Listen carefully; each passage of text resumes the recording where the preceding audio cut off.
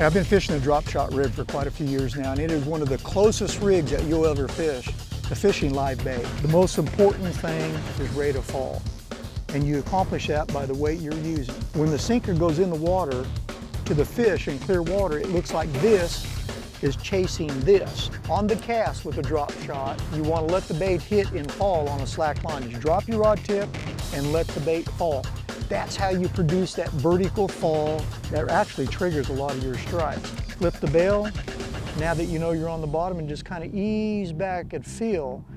Probably over 60% of my strikes, the fish already has it. It happens that quick. One of the questions I have is most guys like to hook like that, and then they have this weight traveling around the boat when they're running. It wraps on everything. This custom-built EXO Quantum rod has the drop shot keeper on it.